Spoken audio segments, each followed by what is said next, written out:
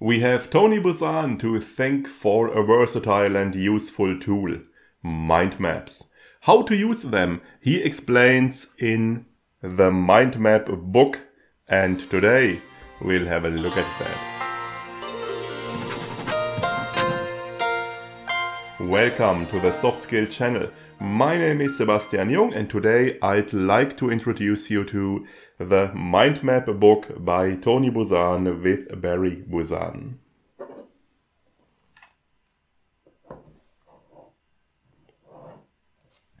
Tony Buzan was a British author, speaker and trainer, and his favorite topic was the brain. He invented mind maps. He also dealt with the topic of speed reading and with memory techniques and mnemotechniques. His younger brother, Barry Buzan, is a professor emeritus for international relations. He taught at different universities and he published many books about subjects of international relations. Mind maps were created by Tony Buzan in the 1960s, and this is his most important book about them. It was published in 1993, the Mind Map book.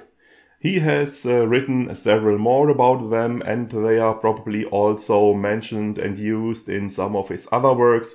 He has in total written plenty of books, according to Wikipedia, more than 120. Now, about this book. It is divided into 5 parts, 5 divisions. Each contain a couple of chapters, and we will have a look at it. As befits the topic, I have created a nice mind map about the book, and we will use that. The first division is called Natural Architecture. Here we learn about some basics, some background. We learn about the brain. So we learn a bit about brain research.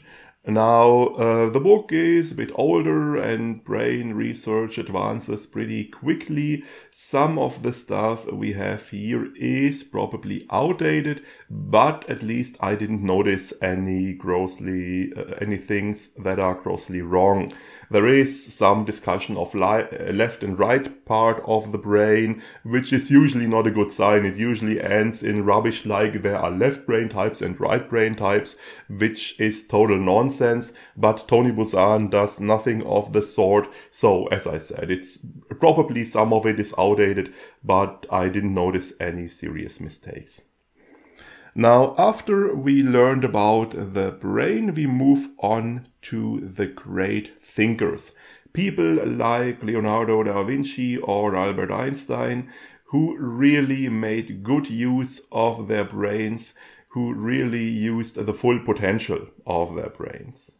And this begs the question, why can't we all do it? Why are we not all able to use our brain to such an extent? And the explanation given by the Buzans is that we use methods, techniques that don't really work for our brains, that pretty much contradict the way our brains work. For example, our classic approach to note-taking, as this little note sheet I depicted here, is very linear, one bullet point after the next. And this linear way of doing things is not how our brain works. The brain, according to Tony Buzan, does something called gradient thinking. We have a basic idea or maybe a sensory impression from which we start, and then our brain creates lots of associations and further ideas. It moves in different directions, starts different lines of thought, and really goes off into a variety of directions. And this is far better visualized, far better depicted by the mind map. In a mind map, we have a central concept or theme. In this case, it obviously is the book we are discussing. And from this main concept, different branches emerge, different subtopics, different lines of thinking, different ideas. In this case, we have the 5 divisions of the book.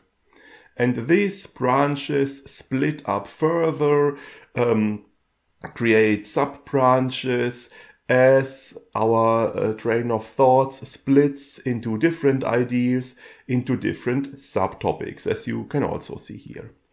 So in the end, on our sheet of paper, we don't just have all the important aspects and subtopics and whatnot as we would have in classical note-taking, but we also have an overview of the relationship between the different aspects and topics. We have an overview of the structure of the topic. Division 2 to 4 are pretty much practical instructions. Here we learn how to use mind maps. In Division 2, we get some foundations.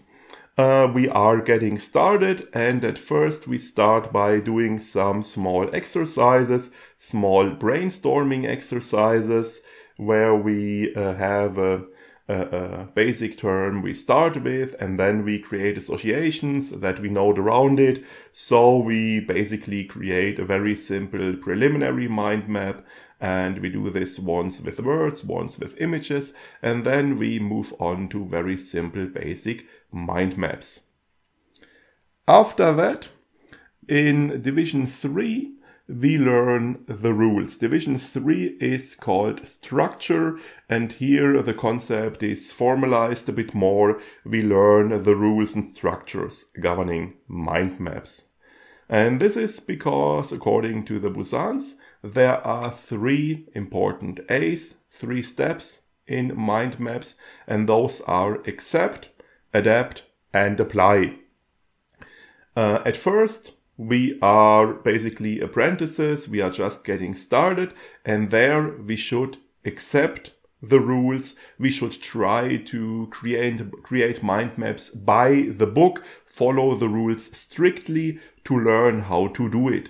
And once we have grasped all the basics, once we've moved on to an intermediary, once we have acquired some skill, we can start to adapt the rules to our preferences and to our needs, to bend the rules a bit and have some more variety. And once we have really mastered the technique, once we have become masters ourselves, we can further develop the technique maybe in ways our old masters, the Buzans, didn't even think of, and we can really make the technique our own.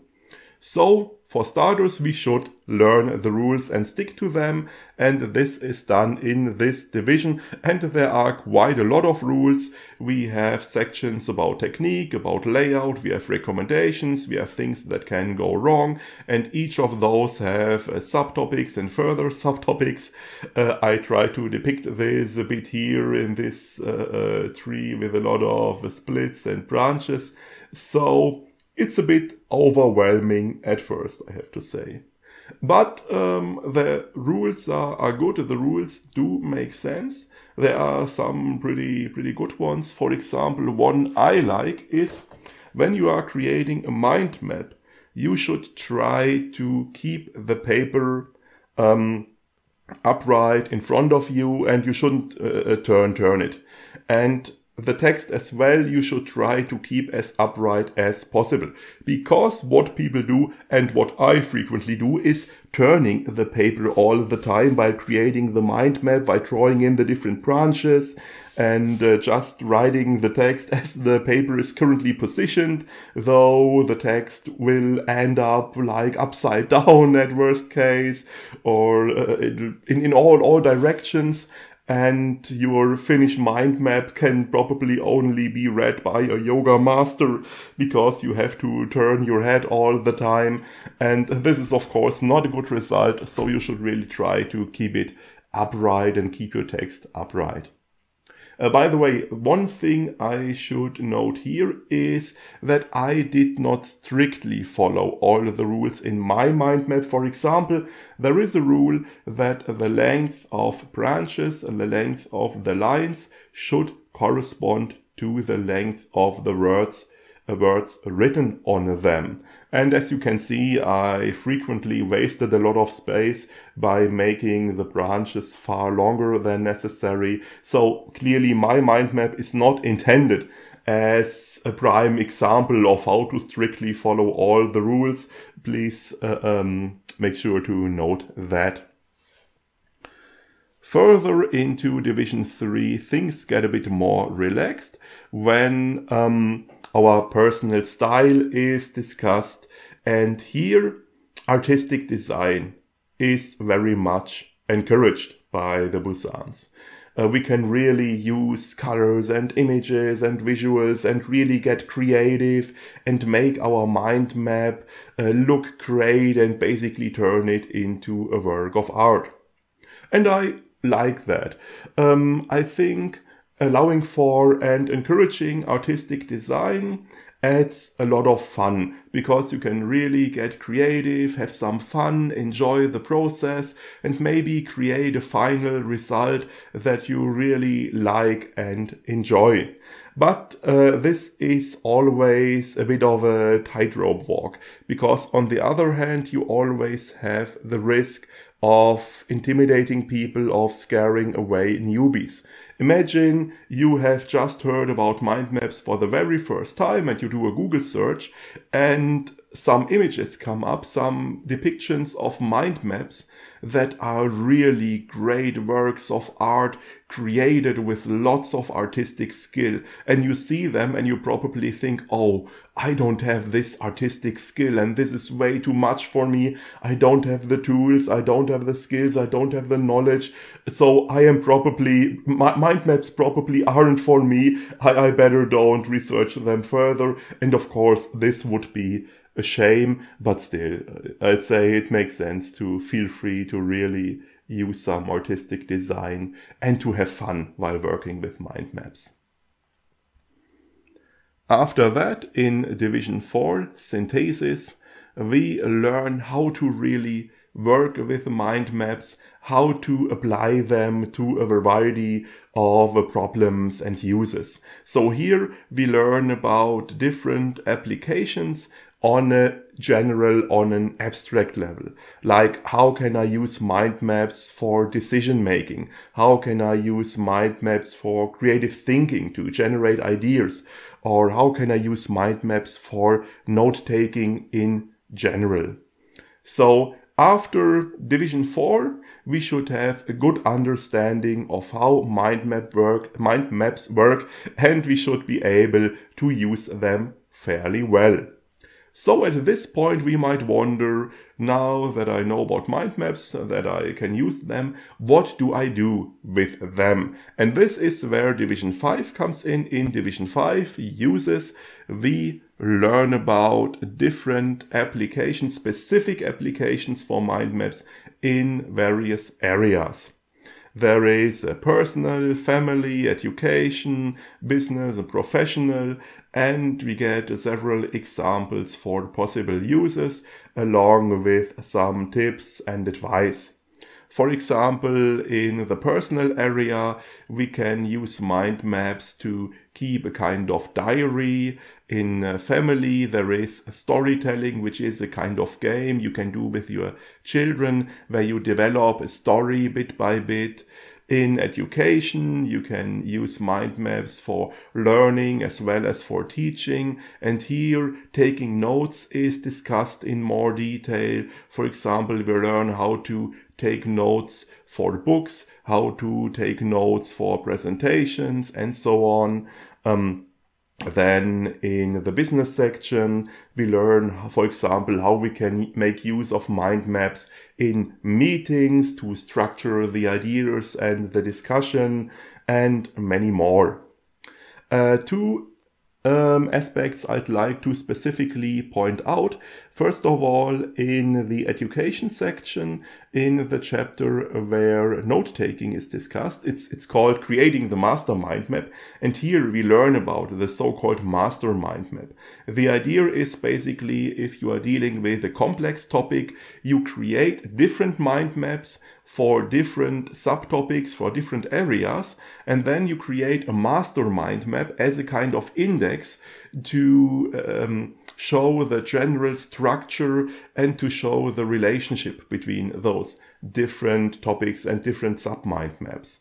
And this is a technique that is not just relevant in the area of education, but that is probably helpful everywhere. So you should certainly note that and have a look at that. And similarly, in the business section, there is a chapter called Computers that deals with using software to create mind maps. There is one application that Tony Buzan originally had developed, and it is presented here with some pictures and so on. Of course, they are pretty outdated by now, but we learn about using software to create mind maps, which is again a topic that is not just relevant in the area of business, but that is probably relevant everywhere.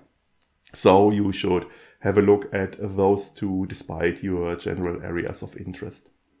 And there is a further area of application, which is the future.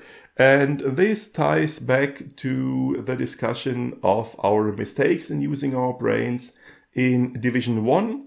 Here, the Buzans hope that using mind maps will help us to become a mentally literate world, that they will help us to really learn how to make full use of the potential of our brains. So much about the book. I have been using mind maps for quite a while, and I can't recall where I first came into contact with them, where I first learned about them. But this is the first time I read this book and the first time I really learned about mind maps as they are used by Tony Buzan himself. And this was quite interesting because he does several things differently than I had done them up to now. For example, when I created mind maps so far, I've always written my terms in small boxes that I connected with lines. And as you can see on my mind map, as Tony Buzan does it, is to write the terms directly onto the lines. And also, as you can see, his mind maps have this very organic look, where the branches get smaller as they branch off into different subtopics and so on, and where everything has this very organic look. And this is also something I didn't know before, that was new to me.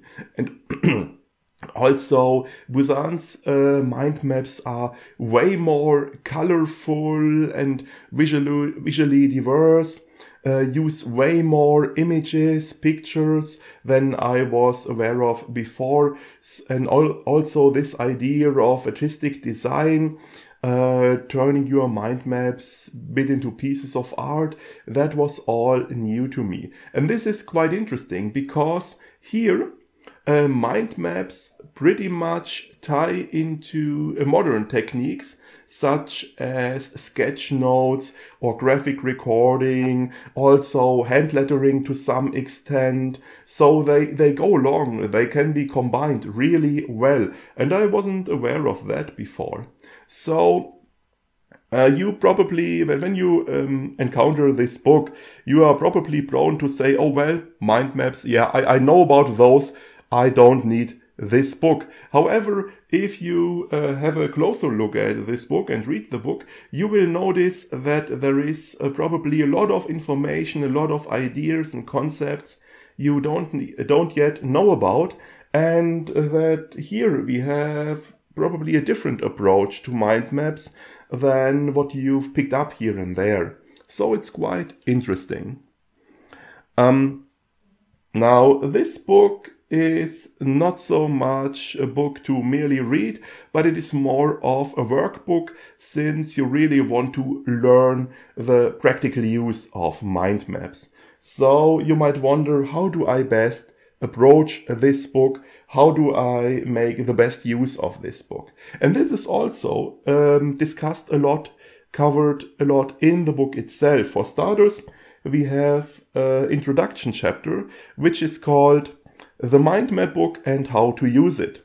There we get an explanation of how the book is structured, how the chapters are structured, and we get some advice for beginners, for intermediate readers, for advanced users.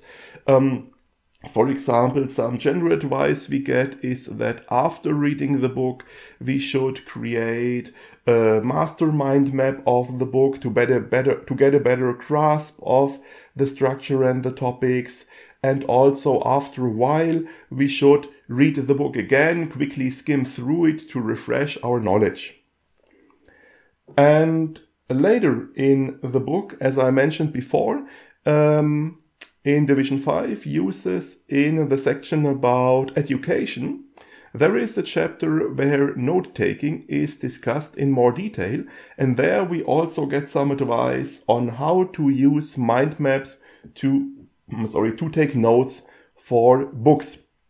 And there we also get some general advice on how to approach a book, which is not surprising, since one of Buzan's favorite topics was speed reading.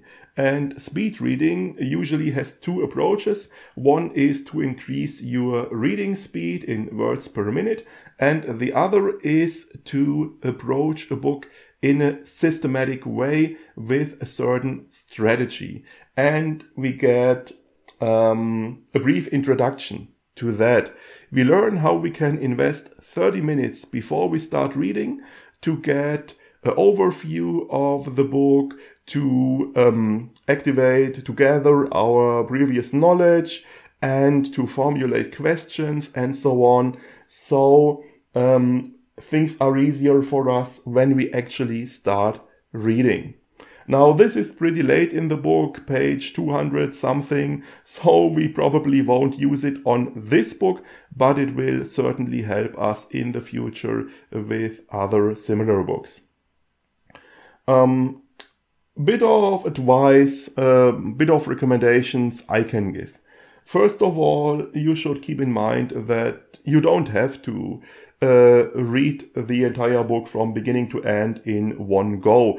It's perfectly alright to take breaks here and there and first practice mind maps, use them, experiment with them, and move on in the book when you feel that you are ready for more knowledge, for more instructions.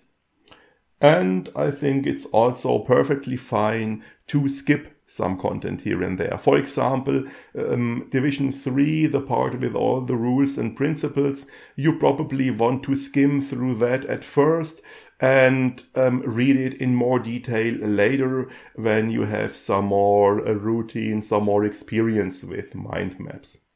And also Division 5, the uses, there you probably want to focus on your favorite areas at first and read the ones that are of lesser interest to you later.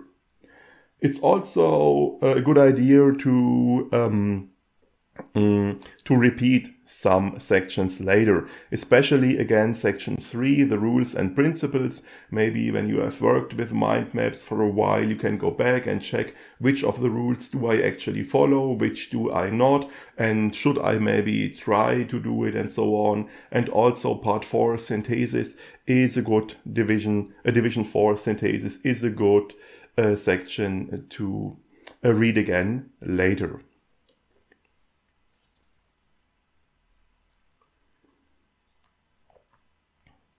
Finally, let's proceed to the critique. I already mentioned some things before.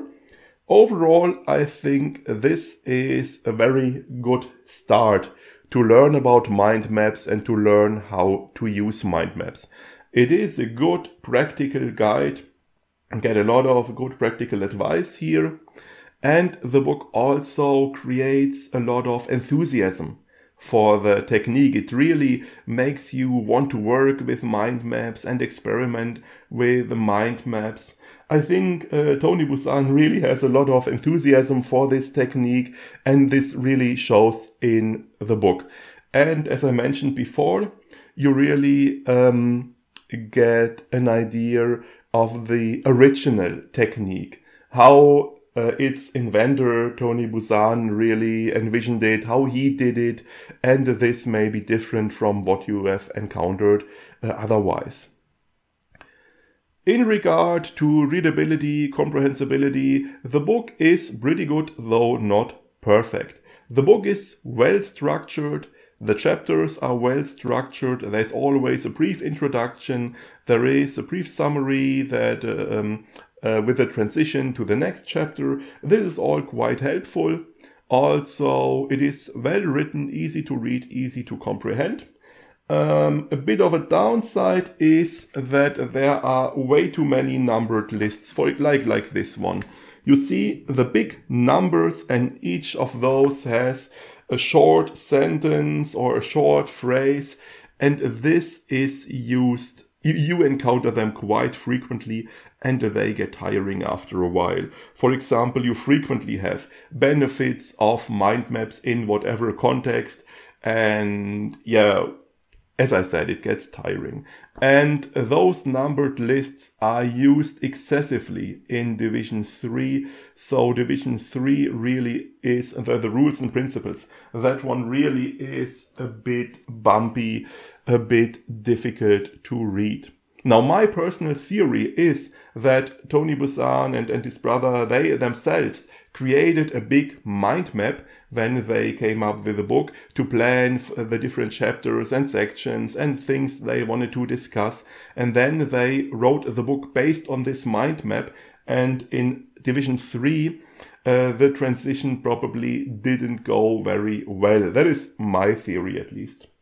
By the way, talking about mind maps used by the authors, what I found a bit surprising is that throughout the book we have plenty of nice examples of mind maps, but mind maps are never actually used to teach, to describe the topics in the book, which would have been a pretty obvious idea to me. So this was a bit of a surprise, but yeah, it's not a big problem.